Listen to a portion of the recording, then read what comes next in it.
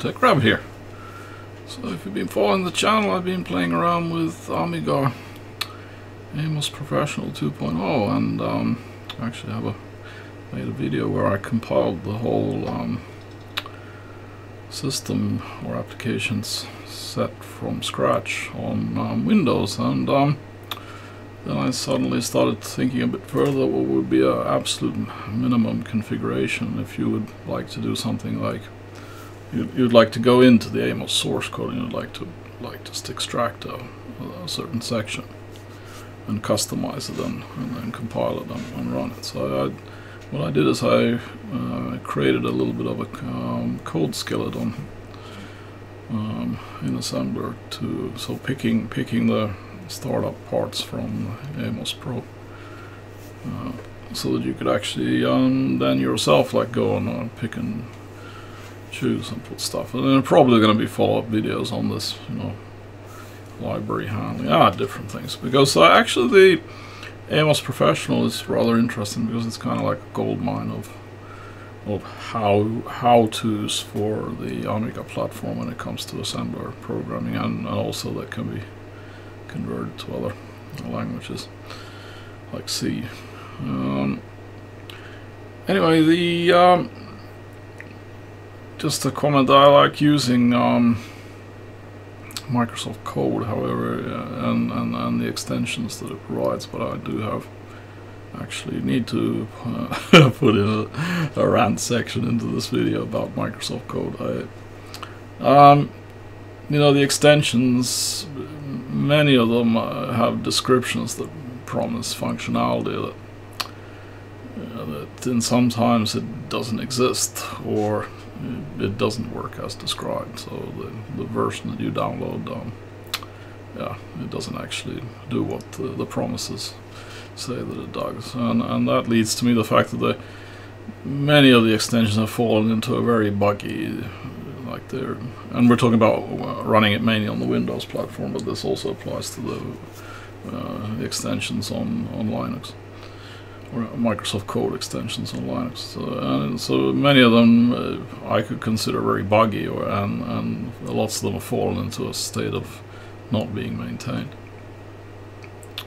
One of the most worrying things that I think is really bad is that the extensions contain a lot of often contain a lot of binary content that has no known pedigree.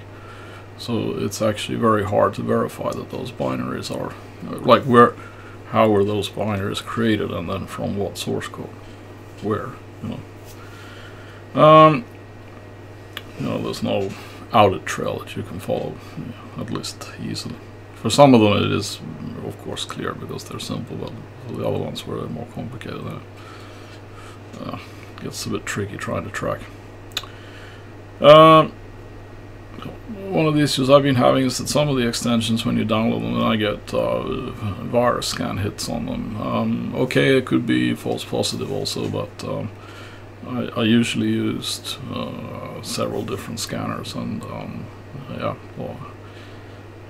sometimes you get a double confirmation that it actually does contain, or it blocks the extension from loading.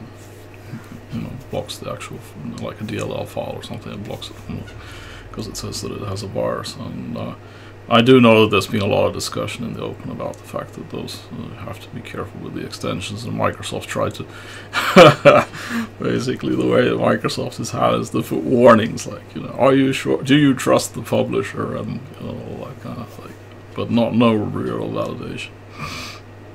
Also, the other annoying thing is that the Microsoft Code extensions, they sometimes they conflict with each other. So if you load a set of extensions, then in some cases they can overlap, and then they can start doing stuff on top of each other. It just turns into an utter mess. But anyway, so that's rant over. So let's take a look at this. I'm going to upload the skeleton, make a zip file of this and upload it to my GitHub page with a link so you can get it from there. But I just thought I'd give a description of what it looks like. So let's start from the top level. So the only extension I have in this case loaded is the Motorola 68000 assembly extension, and there are lots of other extensions that you can install and use, of course, but I found that this is like a minimum. What I like to do is to keep the absolute minimum of the extensions and then handle the rest of the stuff separately. So if we have a look at the actual folder structure, then let's see. So if you look at my video related to building AMOS, then you see that we use this Wasm assembler compiler. And what I've done now is that I've extracted this is the entry point for AMOS Pro, so it's called +B. And then I made a very simple command file to actually just compile it. So it uses the dev file. So these are more explained in my video about the Windows compilation, but it uses the dev file format, doesn't care about case, and then it creates hunk executables.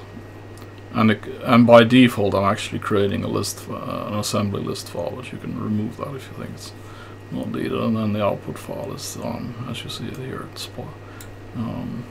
kicks out the AMOS Pro Amiga executable.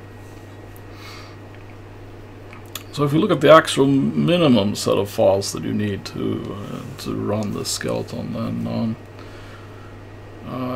you need to take the same includes that are in the video that describe the Windows compilation. And then I have kept the version file. And then I've downgraded the AMOS includes to only include the basic stuff needed to run this example. And then if we look at the actual source here, so as you notice, I have also kept the French comments. So you can actually match with the original source code.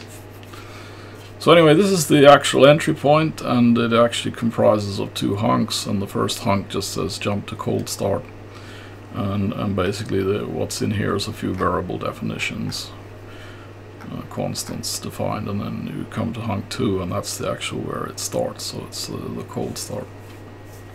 And I haven't brought over any of I've only brought over the code which is required to implement this absolute minimum setup. And then the other thing that I fixed is that in the original AMOS Pro, it has hard-coded values used in the code, and those I've tried to remove, so they're now moved into constants. So anyway, we save the stack. Let's see. Let's go through and look at what's of interest. Yeah, it had a hard-coded exec base, so I actually removed that. So basically, you have in Amiga you have the execute base, and then based on that you can actually open up other libraries. So we have the Amiga DOS library and the Amiga Intuition library. So those I kept. And then also there's a bit of logic that checks if you started this command or started this application from the command line or the workbench. And here it's actually looking, and so I kept that logic also. And since I test this from the CLI, so then it's automatically it jumps into here. And then I just kept this. I added this section here to actually print out, to say hello. And then you have this the actual basic code that's needed to exit cleanly from a CLI execution. So it closes all the libraries, so the exec base and the DOS. And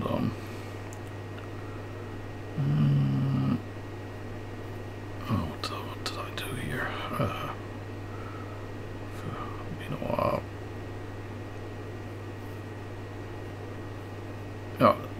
close the DOS library and then you close the Intuition library, and then you need to exit with a non-error exit code. If you don't have this, then it will return garbage in D0, and then you'll get all kinds of weird things on when it actually exits back to the command line in the Amiga.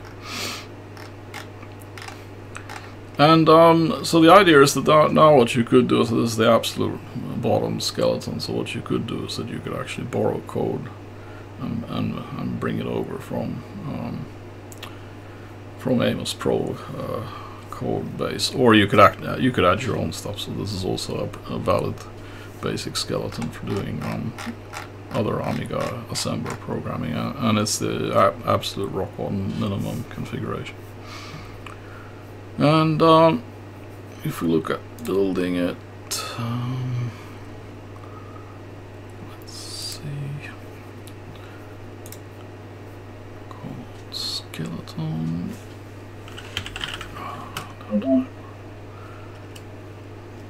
What's that one?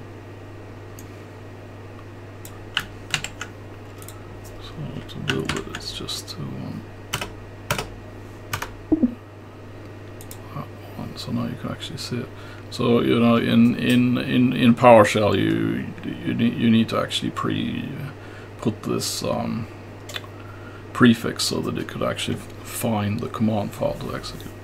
So anyway, so here we just execute the command file, and then that kills the old output, and then it runs the compiler to actually create the new output. And what I'll do now is I'll start up the emulator, because I've got the emulator mapped directly, so it points to the output directory from Microsoft Code. So we can actually look here. So then you have here, and here you have the actually assembler listing file if you want to actually have a look at how the code was, how the source code was taken and how it was like processed into assembler. So you can actually get all the assembler entries and in parallel with the source code.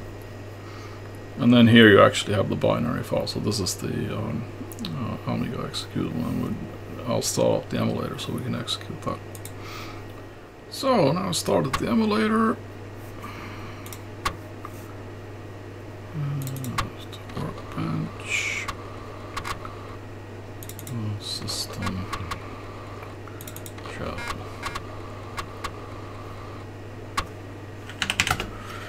Oh, what was it?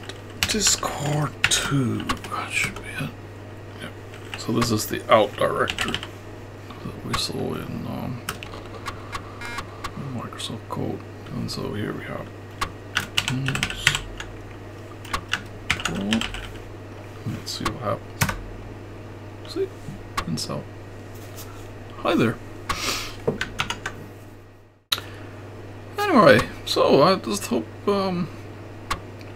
find that useful, and as I said, then you can see this absolute minimum configuration, so that you could actually even consider using some. And I mean, the idea with this skeleton is that you build on it. So if you want to like borrow or test some features from the AMOS Pro, then it makes the actual startup a little bit easier, because now you end up in a state where you started the Amiga application and you've opened the basic two basic libraries, DOS and Intuition, and you actually have an exit path that doesn't crash, and then you can actually see where you need to insert code. And then of course you can also identify very easily. You can see the code in that I've used and where it's come from the AMOS Pro solution. So anyway, happy hacking.